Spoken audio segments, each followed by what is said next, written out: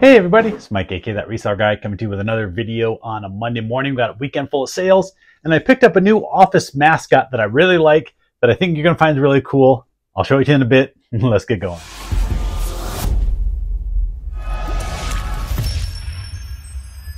Okay, what kind of weekend was it on eBay? Well, it's just another one of those so-so weekends.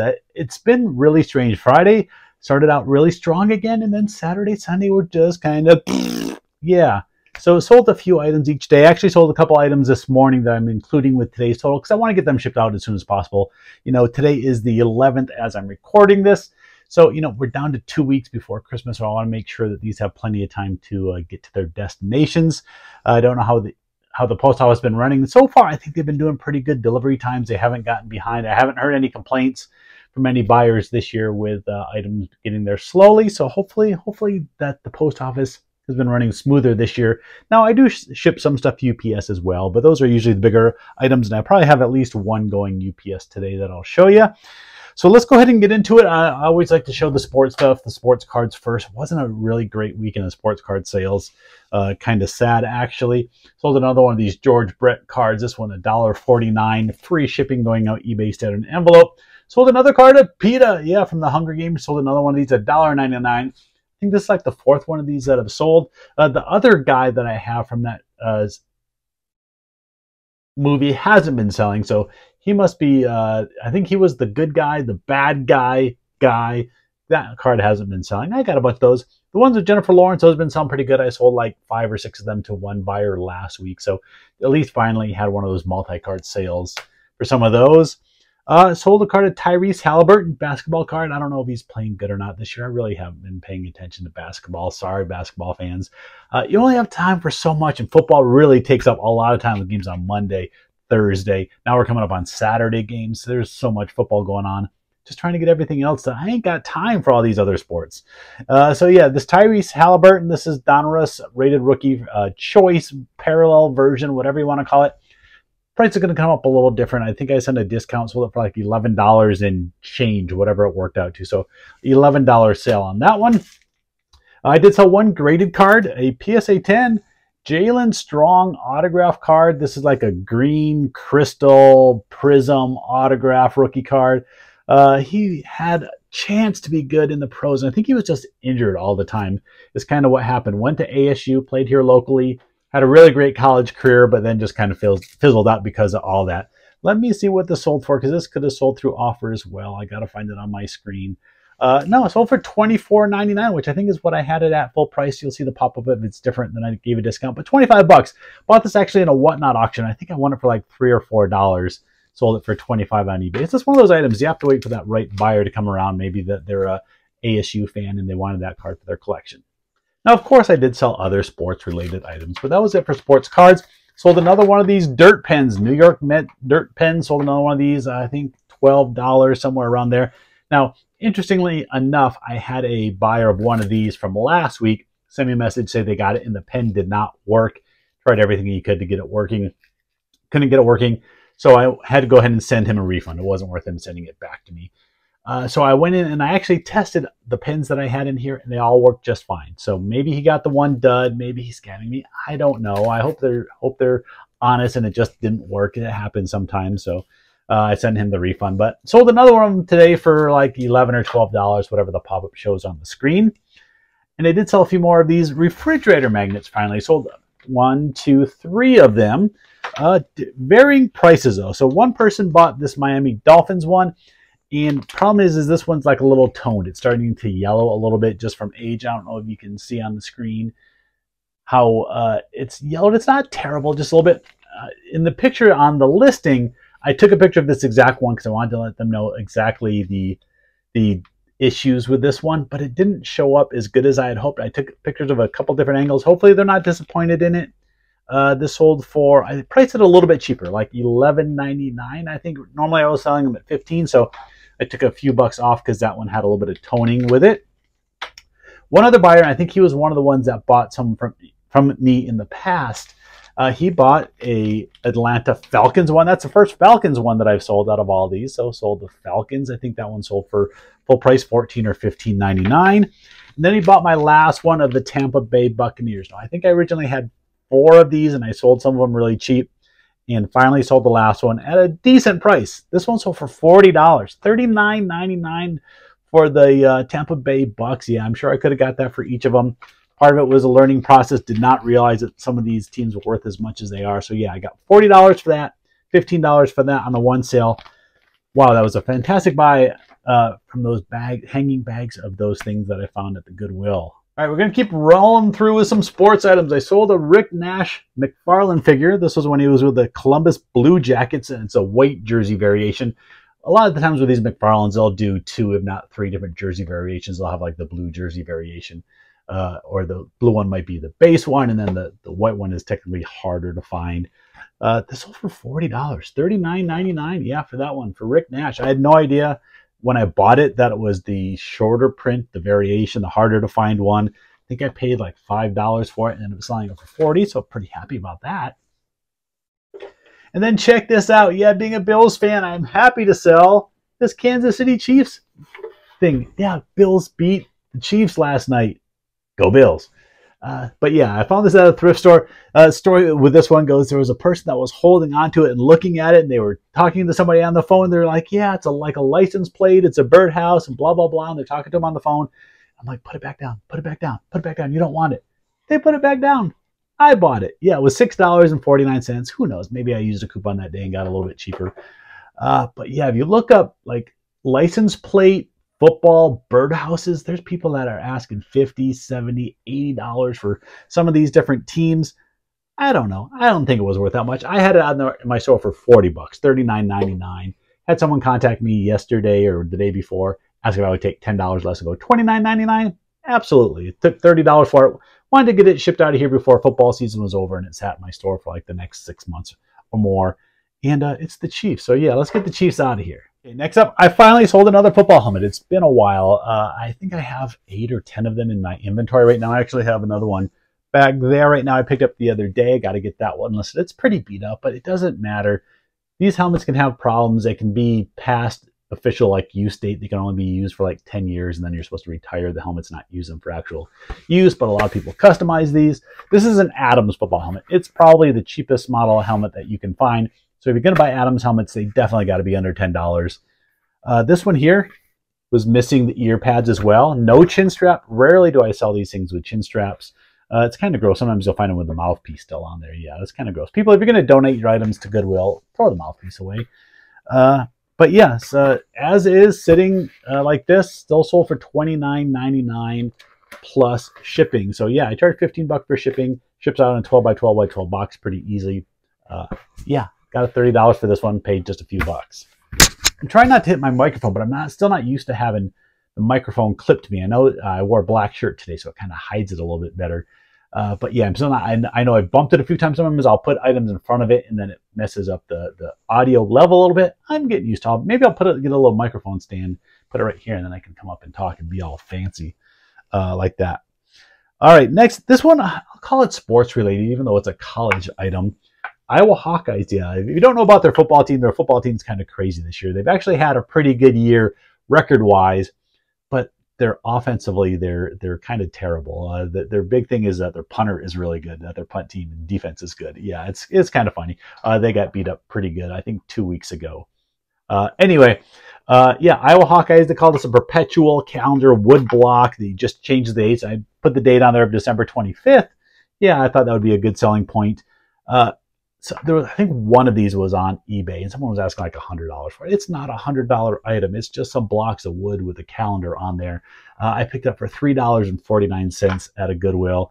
And let me double check. It just sold this morning, so I'm not positive what it sold for. It sold for $40, $39.99 plus shipping.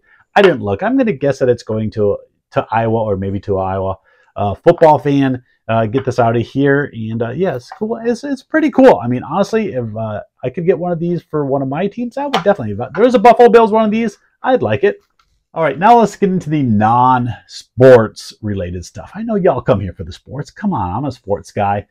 Probably half, if not more, of my sales are sports, or at least team related. Not necessarily cards, but, you know, just in those collectibles and stuff too. All right, let's go back here. Because I got a story to tell with these. That's what I do on this channel. I tell stories about items. This is a Yo Gabba Gabba like a birthday or a party table decorating kit. So you got 3 different things. You got DJ Lance Rock, you got Broby, you got some of the other guy. I can't remember all their names. Now, when my daughter was young, we watched a lot of Yo Gabba Gabba. It was kind of fun. I'm actually going to insert a little clip right here. Lunchtime.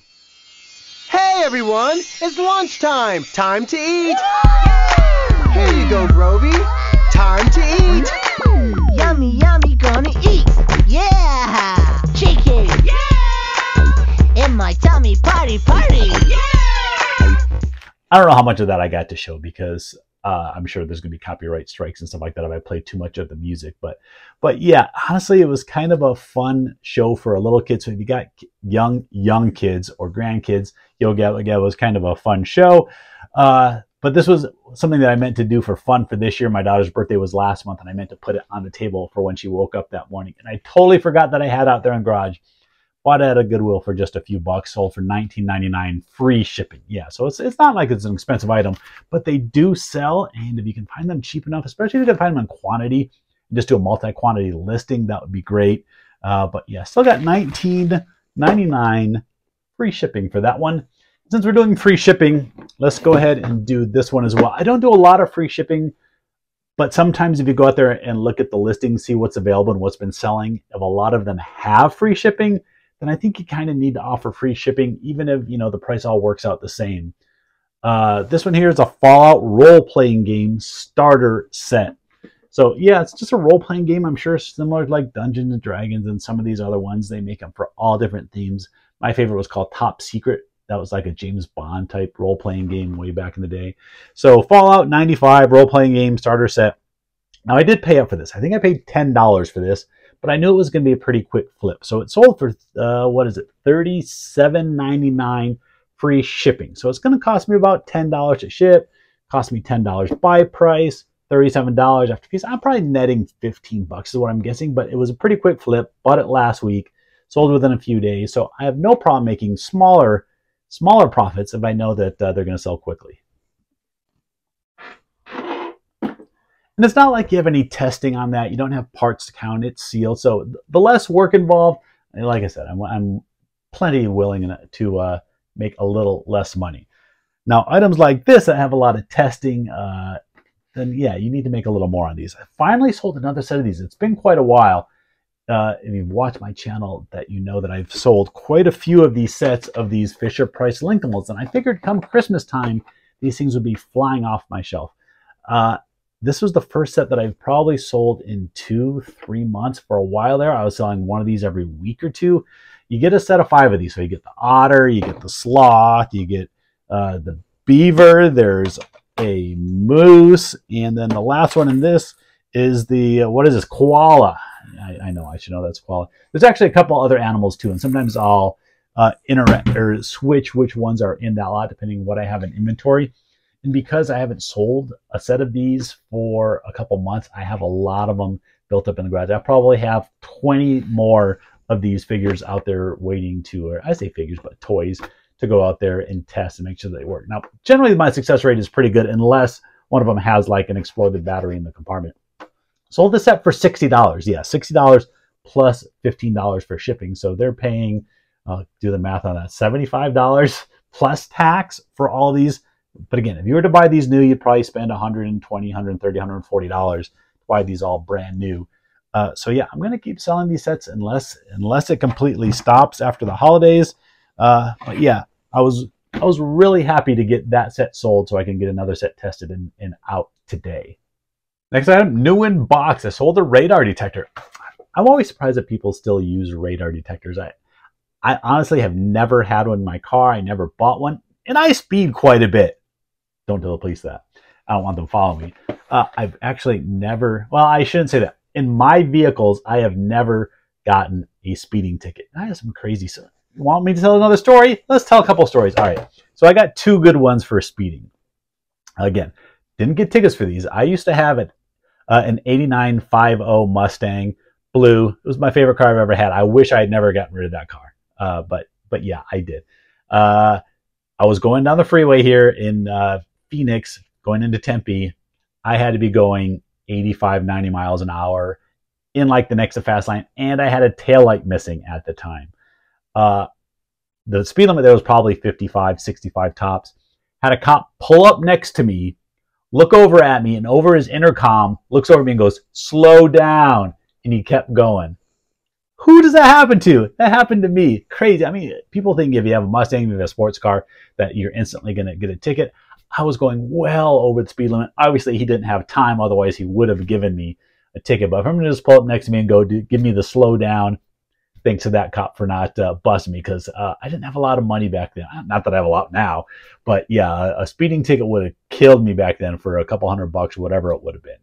The other one, very similar story. Coming back from California with a friend of mine, Brian, at the time. We were coming back from, I think, delivering some sports card stuff. Yeah, I've been involved in the sports card industry for forever. So this is back when I was in like high school, maybe just after. I think it was high school age, probably a senior. We're coming back from California, and we're in my dad's pickup truck, small little pickup truck. I'm not gonna lie, we weren't wearing seatbelts. The seatbelt didn't ding back then. I was a stupid kid. I felt like nothing would ever happen to me. So not wearing seatbelts. We're driving like 100 miles an hour coming back from California to Arizona on some of those long stretches where there's nothing. We're going 100, 105, somewhere in there, and I had a BMW fly by me. I'm talking fly by me. He had to be going, I mean, I'm going 100. For him to be going that fast, he had to be going 130, 140, 150. I have no idea. So as he's going, here comes a cop car, same sort of thing. He comes flying up. I never saw him coming. Gets next to me, gives me the slow down. He didn't do it over the intercom. He just did this, and then he kept going. And about 20 minutes ahead, he had pulled over that BMW. So again, circumstance of a BMW going crazy stupid fast saved me from getting another ticket. Anyways, maybe I should have had a radar detector back then, and I would have known the cops were coming. But yeah, I sold this one brand new in the package, made by Whistler. I think that was a very common brand of radar detectors. I got off track as I'm looking over at my computer here. Well, let me see what this sold for. Sold for $29.99 plus shipping. So yeah, $30 plus shipping. I don't honestly remember what I paid for this. I just bought it like 2 weeks ago. It wasn't that much. It was like $7, $8. All right, kids at home, don't speed. Wear your seatbelts. All right, next, speaking of cars, we got this car here. This is like a promo item from the movie Jingle All the Way, and it's the Turbo Man Racer car. This one had a couple issues. I don't know if you're going to be able to see inside, but like the little decals on it are starting to peel up. I think they're just like little cardboard pieces of paper stuck on there. So they're starting to curl up. Someone probably had this in their garage or in storage for a while. The box is fairly beat up. So I price it at the low end of what these things are selling for. Wanted to make sure that it got sold around Christmas time. You know, figured this will be a Christmas present for somebody. I think it's for $20, $19.99 plus shipping. I'm not making a ton on this. I think I paid $6, $7, $8 for that one, but wanted to get this thing sold. So yeah, I priced it pretty cheap. I'd actually taken that item out to my collectibles booth, tried to sell it out there for $15. It didn't sell. After a couple months, I pulled it back, put it on eBay, and actually sold within a week. All right, here it is. Here's the last eBay sale. We got a couple weapons. Let's see. Will this be my thumbnail? Will I go like this? Is that a good one? It'd probably be better if they were lit up, but I took the batteries out of these because I don't ship these things with batteries in them. But these are from medieval times. Yeah, you can buy these things there. They probably charge you $20, $30, $40 for one of these things. If you go to one of those medieval time little jousting dinners, we've done it before. They're a lot of fun. And yeah, you can buy these weapons and banners and stuff. And surprisingly, they have pretty good resale value. Picked these up for $3 a piece, and it sold for $40 for the pair. Yeah, $39.99 for the pair of these. Now, you can sell them individually for $15, $20, but I had found two of them at the same Goodwill one day, so I went ahead and put them together in the listing. In the listing, I did have them lit up so you could see the different colors that they make. They're kind of cool. I'm surprised they don't like spook the horses and other animals and stuff that they have in there with all the flashing lights. But yeah, another $40 sale.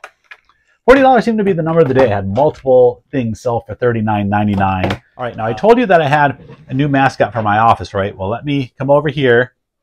Let me get them. Let's see. Hey, everybody. All right. So yeah, this is Ted. Yeah, I found Ted the other day at a thrift store. I had no idea they made giant Ted plushes.